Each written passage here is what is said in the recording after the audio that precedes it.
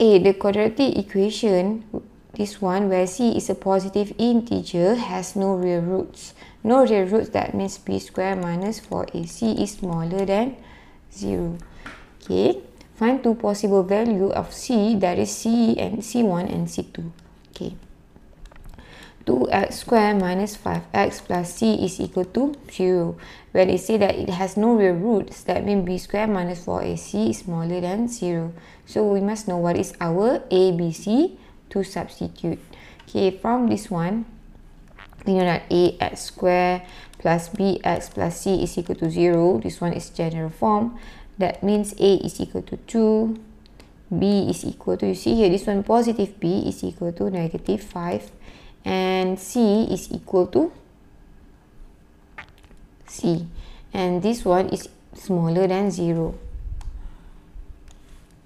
Okay, so b squared minus 4ac, okay, b squared minus 4ac, okay, b squared minus 4ac is smaller than 0.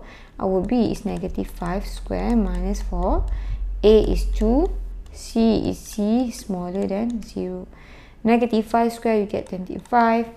So this one is negative 4 times 2, we get negative 8. Negative 8 times c, we get negative 8c smaller than 0. So what we wanted to have here is c. So we must bring c to the other side. Okay, we must bring c to the other side. So you see here, this one is the area smaller than, when it enters this area, it enters area larger than 0. So we see here 8c, when enter this area, it is area larger than. Okay, and this one 25 is still here. See here, 25 is still in the area smaller than, and 8c now enters area larger than. Okay, so c is larger than 25 divided by 8, which is 25 divided by 8, you get 3.125. So you see, okay, any possible value of c, there is c1 and c2. So we know that c here, any value that is larger than 3.125. Any two values, we can give any two values larger than 3.125. So c1 can be 4 and c2 can be 5, or any numbers that is larger than 3.125. Okay.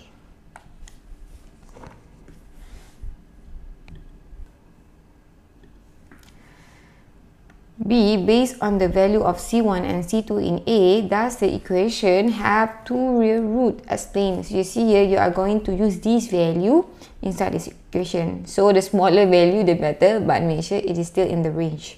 Okay. We have 2x squared minus 5x plus half c1 plus c2 is equal to 0. So we wanted to make sure if it has two real roots. So when we know two real roots, that means our b squared minus 4ac must be larger than 0. Okay. This one, 2x squared minus 5x plus half c1 plus c2. This one we give 4 and 5 just now, right? 4 plus 5 is equal to 0. 2x squared minus 5x plus half 9 is equal to 0. So you can either remove the denominator by multiplying everything with 2, or you can just substitute. A is equal to 2, B is equal to negative 5, and C is equal to, so you see here C is the one without any, X is half times 9 is 9 over 2. So to know if it has two real roots, we have to check if b squared minus 4ac is larger than 0. B squared is 5, negative b is 5, minus 4, a is equal to 2, and then c is equal to 9 over 2.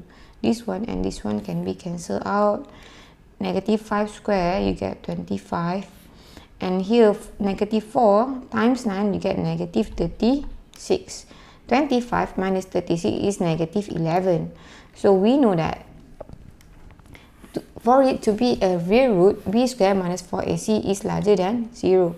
Since this one is negative 11, That means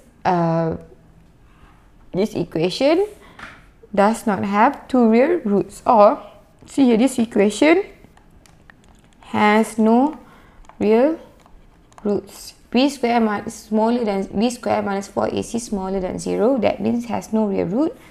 So this one is wrong. It doesn't have two real roots. If two real roots, this one is supposed to be larger than 0. So this one smaller than 0.